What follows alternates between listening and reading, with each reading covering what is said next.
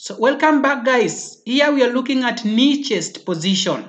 In knee chest position, this can serve as a variation of either lateral or prone position.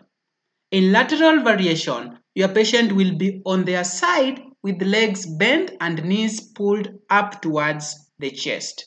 In prone position, your patient will kneel with the chest and face on the surface. Okay?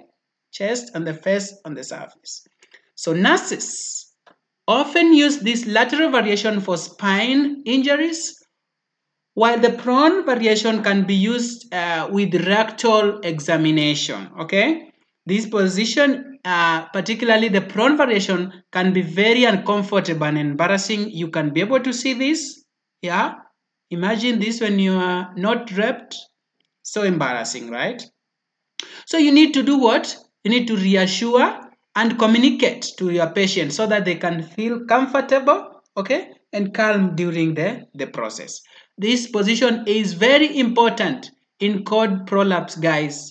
In cord prolapse, you need to quickly place your patient in knee chest position, okay, so that you avoid compressing the cord, yeah, with the presenting part, okay.